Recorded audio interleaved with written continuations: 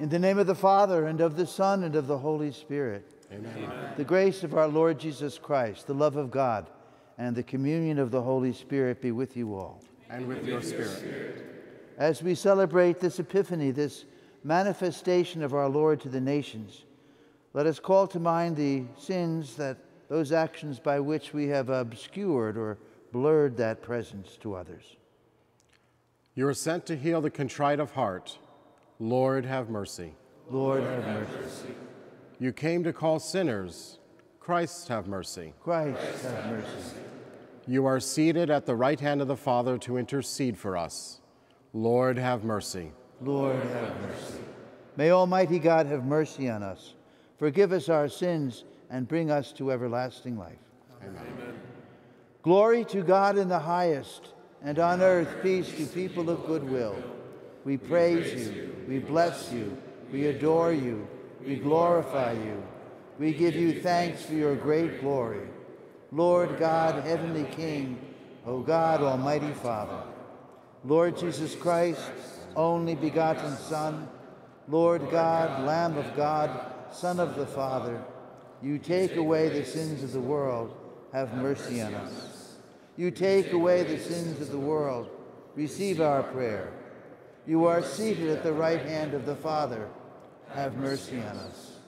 For you alone are the Holy One, you alone are the Lord, you alone are the Most High, Jesus Christ, with the Holy Spirit, in the glory of God the Father.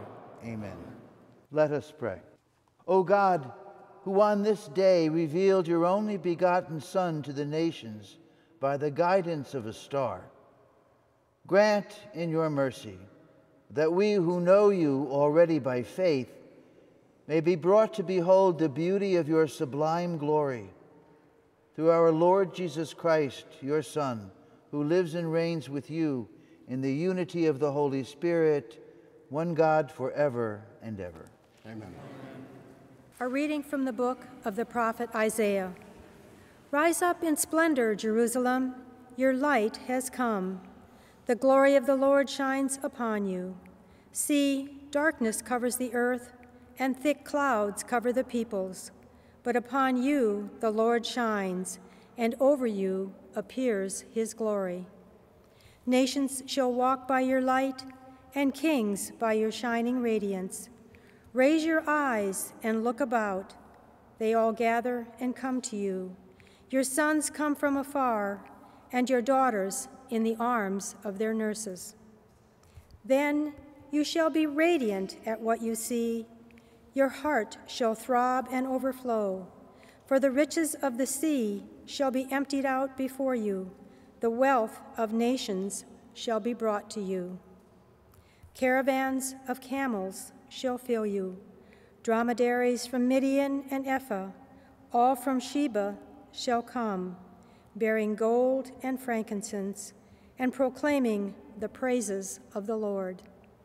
The word of the Lord. Thanks be to God.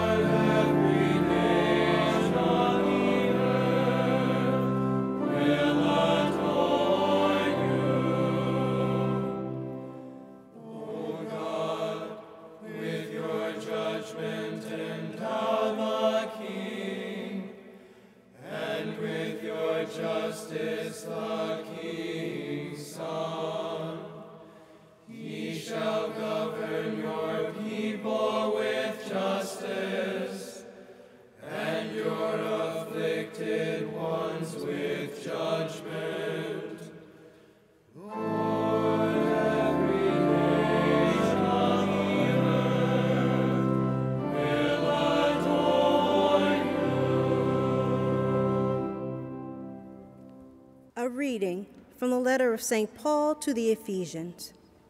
Brothers and sisters, you have heard of the stewardship of God's grace that was given to me for your benefit, namely, that the mystery was made known to me by revelation.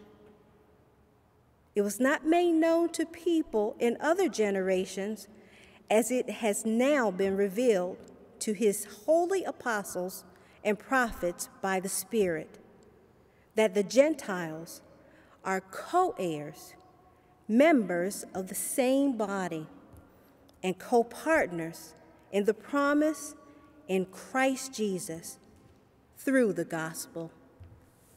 The word of the Lord. Thanks be to God.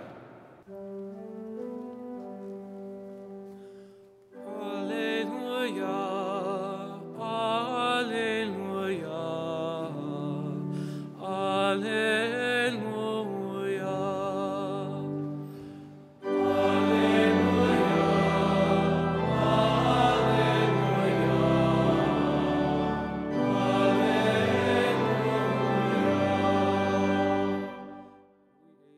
We saw his star at its rising, and have come to do him homage.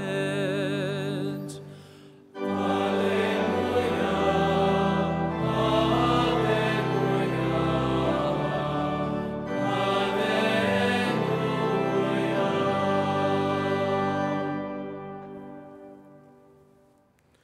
The Lord be with you. A reading from the Holy Gospel according to Matthew. Glory to you, Lord. When Jesus was born in Bethlehem of Judea, in the days of King Herod, behold, Magi from the east arrived in Jerusalem, saying, "Where is the newborn King of the Jews? We saw his star at its rising and have come to do him homage." When King Herod heard this, he was greatly troubled, and all Jerusalem with him. Assembling all the chief priests and the scribes of the people, he inquired of them where the Christ was to be born. They said to him, "In Bethlehem of Judea. For thus it has been written through the prophet, 'And you, Bethlehem, land of Judah, are by no means least among the rulers of Judah, since from you shall come a ruler who is to shepherd my people Israel.' Then Herod called the Magi secretly and ascertained from them the time of the star's appearance. He sent them to Bethlehem and said, 'Go and search diligently for the child. When you have found him, bring me word, that I too may go and do him homage.' After their audience with the king, they set out. And behold, the star that they had seen at its rising preceded them until it came and stopped over the place where the child was. They were overjoyed at seeing the star, and on entering the house, they saw the child with Mary, his mother. They prostrated themselves and did him homage. Then they opened their treasures and offered him gifts of gold, frankincense, and myrrh. And having been warned in a dream not to return to Herod, they departed for their country by another way. The Gospel of the Lord.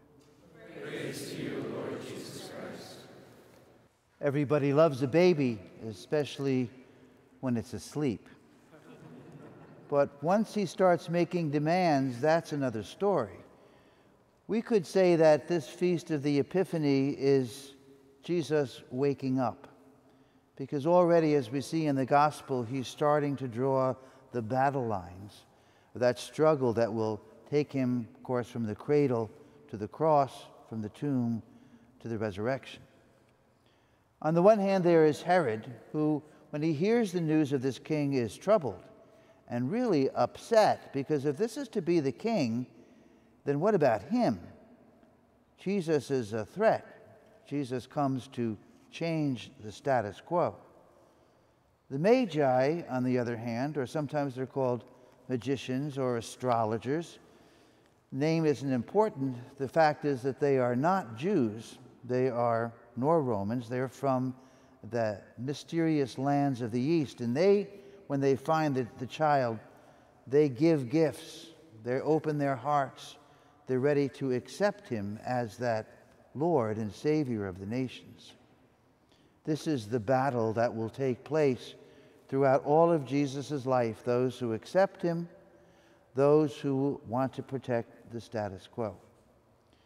But that struggle that the gospel makes so clear is a struggle that we wrestle with probably for our entire lives. Jesus comes to make demands, and that upsets us, that we want things to be comfortable. We want to remain just as we always were. And yet there's that side of us that hungers to give more of ourselves to him and consequently to others. As we begin a new year, let's try to be conscious of that struggle that wages within us. And if one of our resolutions could be to move farther away from the Herod and move closer to the acceptance of the Magi, so that we too can become stars, that by our actions and love of the Lord we can lead others to him. I believe in one God, the Father Almighty, maker of heaven and earth, of all things visible and invisible. I believe in one Lord Jesus Christ, the only begotten Son of God, born of the Father before all ages, God from God, light from light, true God from true God, begotten, not made, consubstantial with the Father. Through him all things were made. For us men and for our salvation he came down from heaven, and by the Holy Spirit was incarnate of the Virgin Mary and became man. For our sake he was crucified under Pontius Pilate. He suffered death and was buried, and rose again on the third day in accordance with the Scriptures. He ascended into heaven and is seated at the right hand of the Father. He will come again in glory to judge the living and the dead, and his kingdom will have no end. I believe in the Holy Spirit, the Lord, the giver of life, who proceeds from the Father and the Son, who with the Father and the Son is adored and glorified, who has spoken through the prophets. I believe in one holy Catholic and Apostolic Church. I confess one baptism for the forgiveness of sins.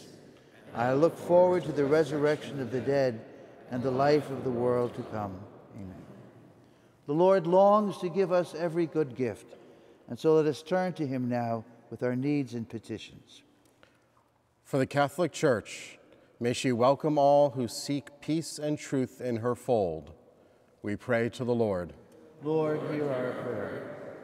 For universal charity among all people, may all bigotry, narrowness, and racism be driven from our hearts. We pray to the Lord. Lord, hear our prayer. For an openness to life within the sacrament of marriage and an increase in vocations to the priesthood, religious life, and the permanent diaconate, we pray to the Lord. Lord, hear our prayer.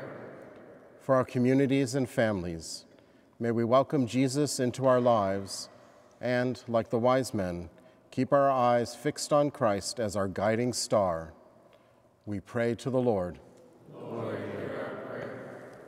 Heavenly Father, we know that you hear these petitions, but help us to accept the gifts that you want to give us, the gifts that you know that we truly need, through Christ our Lord. Amen.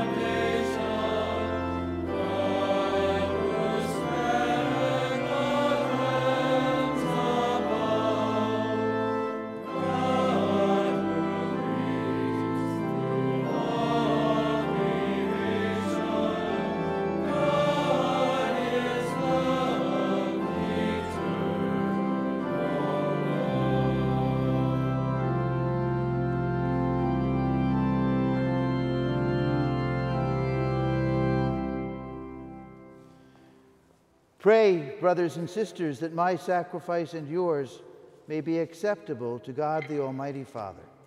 May the Lord accept the sacrifice of your hands for the praise and the glory of his name, for our good and all his holy church.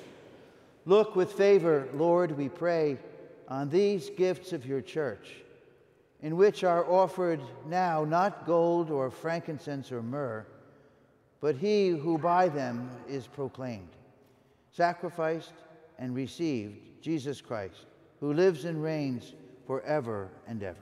Amen. The Lord be with you. And with your spirit. Lift up your hearts. We lift them up to the Lord. Let us give thanks to the Lord our God. It is right and just. It is truly right and just, our duty and our salvation, always and everywhere to give you thanks, Lord, Holy Father, Almighty and eternal God. For today you have revealed the mystery of our salvation in Christ as a light for the nations. And when he appeared in our mortal nature, you made us new by the glory of his immortal nature. And so with angels and archangels, with thrones and dominions, and with all the hosts and powers of heaven, we sing the hymn of your glory, as without end we acclaim.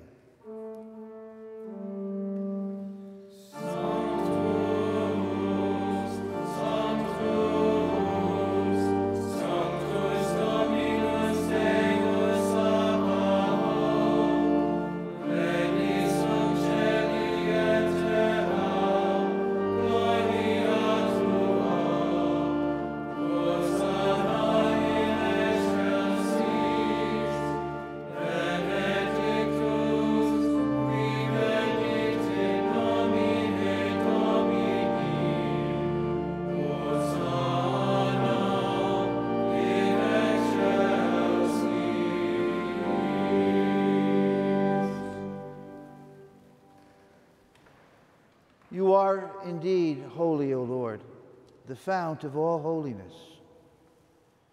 Make holy, therefore, these gifts, we pray, by sending down your Spirit upon them like the dewfall, so that they may become for us the body and blood of our Lord Jesus Christ.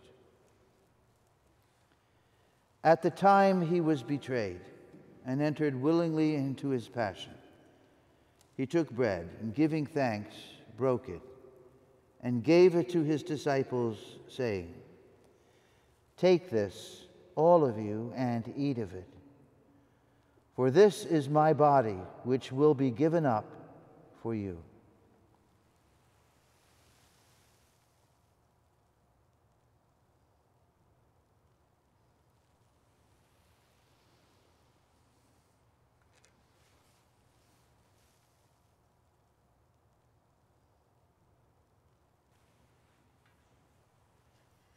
In a similar way, when supper was ended, he took the chalice, and once more giving thanks, he gave it to his disciples, saying, "Take this, all of you, and drink from it. For this is the chalice of my blood, the blood of the new and eternal covenant, which will be poured out for you and for many for the forgiveness of sins. Do this in memory of me."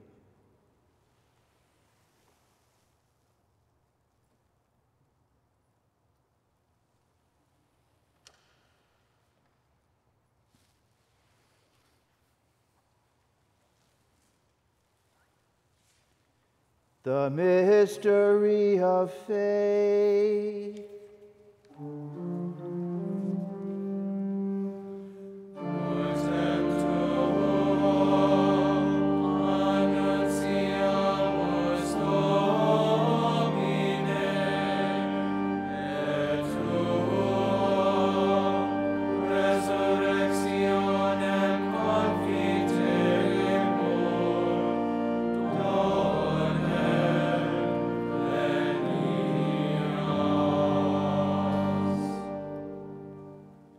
Therefore, as we celebrate the memorial of his death and resurrection, we offer you, Lord, the bread of life and the chalice of salvation, giving thanks that you have held us worthy to be in your presence and minister to you. Humbly we pray that, partaking of the body and blood of Christ, we may be gathered into one by the Holy Spirit. Remember, Lord, your church spread throughout the world, and bring her to the fullness of charity, together with Francis, our Pope, and Donald, our Bishop, and all the clergy. Remember also our brothers and sisters who have fallen asleep in the hope of the resurrection, and all who have died in your mercy. Welcome them into the light of your face. Have mercy on us all, we pray, that with the Blessed Virgin Mary, Mother of God, with blessed Joseph, her spouse, with the blessed apostles, and with all the saints who have pleased you throughout the ages, we may merit to be co-heirs to eternal life, and may praise and glorify through your Son, Jesus Christ.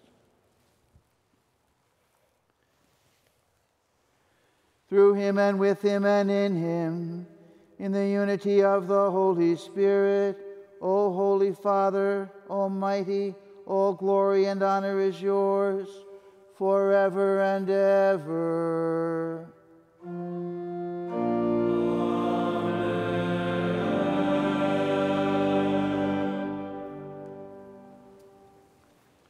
At the Savior's command, informed by divine teaching, we dare to say, Our Father, who art in heaven, hallowed be thy name. Thy kingdom come, thy will be done, on earth as it is in heaven. Give us this day our daily bread, and forgive us our trespasses, as we forgive those who trespass against us. And lead us not into temptation, but deliver us from evil. Deliver us, Lord, we pray, from every evil.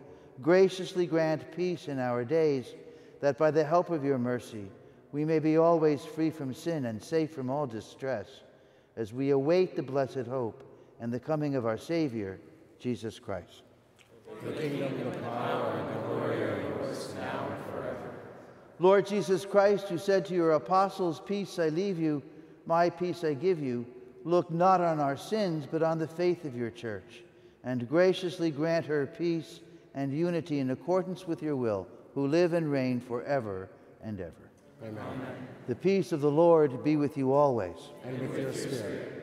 Let us offer each other the sign of peace.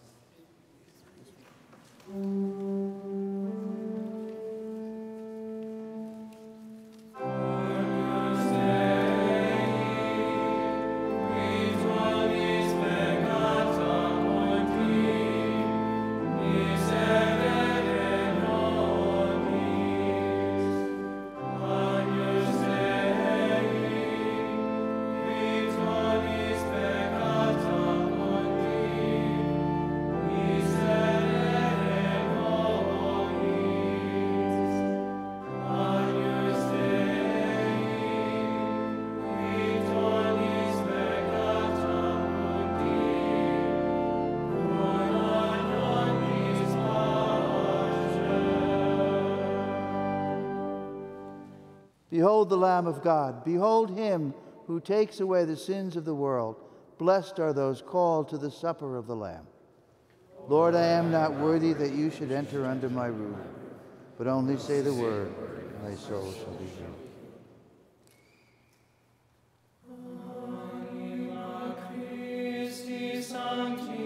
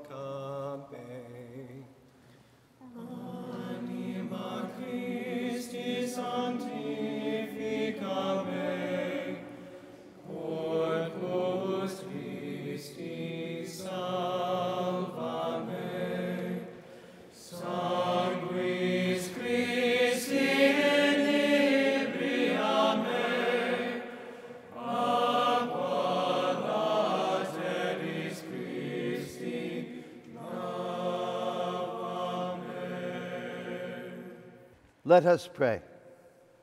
Go before us with heavenly light, O Lord, always and everywhere, that we may perceive with clear sight and revere with true affection the mystery in which you have willed us to participate, through Christ our Lord.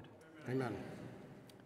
As the Christmas season draws to a close, I hope it is a time of peace and goodwill, and the new year that we have just entered into will be holy and prosperous in all of the ways that the Lord makes possible to us. I'm particularly grateful for the presence of the seminarians of the Archdiocese of Washington at the St. John Paul II Seminary. Thank you. The Lord be with you. And with your spirit. And may Almighty God bless you, the Father, the Son, and the Holy Spirit. Amen. Go in peace. Thanks be to God. If you cannot attend Mass and would like to receive the Eucharist at home, please contact your parish directly. To help support the TV Mass from the Basilica, call 1-866-507-8757 or visit faithdirect.net/Basilica TV Mass.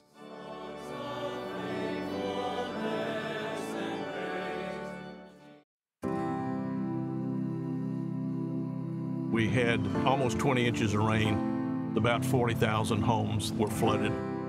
Water came in from all directions, and it turned our city upside down. From day one, when the Knights were created, it was built on charity, giving back to those in need. You're not giving them a hand out, you're giving them a hand up. That's what charity means to the Knights. We have a good number of our Knights out sorting the supplies.